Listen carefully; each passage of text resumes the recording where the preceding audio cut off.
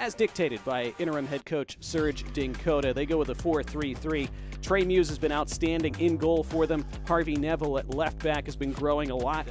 For Colorado Rapids 2, as laid out by head coach Eric Bushy, they go with a 4-3-3 as well.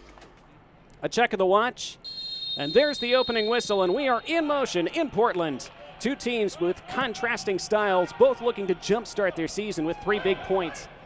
Looks like Nunez will take it. Nunez, backside, off the frame of the goal. It hit the crossbar and skimmed out. Really good delivery, back post.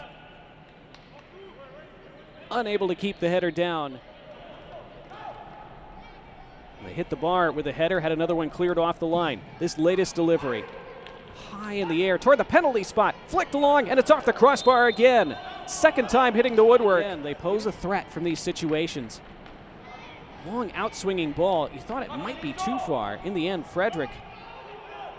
Now Nunez. It's not his best ball, but it might work anyway. Jackson Travis continues it. Vargas returns to Travis, who's made the underlapping run, serving it, and it's on frame. But a save made by Muse.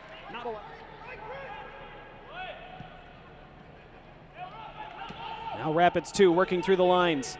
And a strike from distance on frame. Fairly simple for Muse, well hit by Facundo Nunez.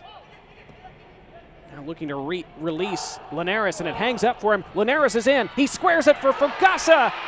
And Nathan Fogaça opens the scoring for Timbers 2. Back to front in an instant. 1-0 to Portland. Without a regulation win so far, but a couple half-hearted shouts for handball.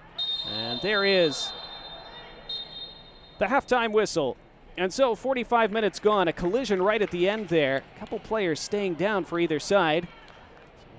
Jackson Travis has gone out of the game, and Patrick Dormo has come on in his place. There's the opening whistle in half number 2. Can Rapids 2 rally? Here on. Chance to burst up the left side for Linares. And now Fogaça. Rapids 2 a bit stretched. Fogaça cutting infield, spreading it on the right. Arriving there for a right-footed effort. And the save was made by Ethan Bandre. Didn't control the rebound. Surrounded by gold and green. And now here goes Vargas. First chance he's had to really burst through the middle. It's still Vargas. Marlon Vargas put it too close to Trey Muse in the end after an outstanding run.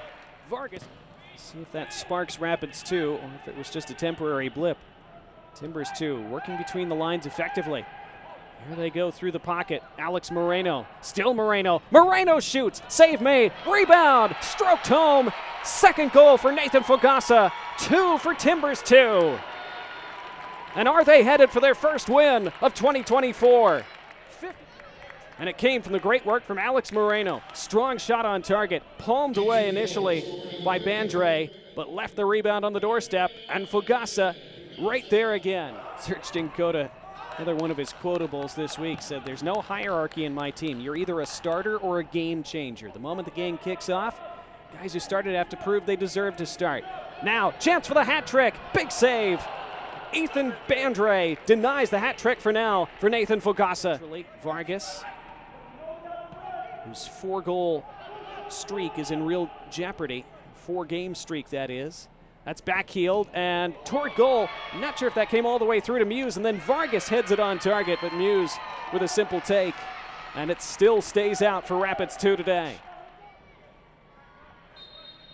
And there is the final whistle. And it's the first regulation victory for Timbers 2 in 2024. As their improvement continues, they defeat last year's regular season champs,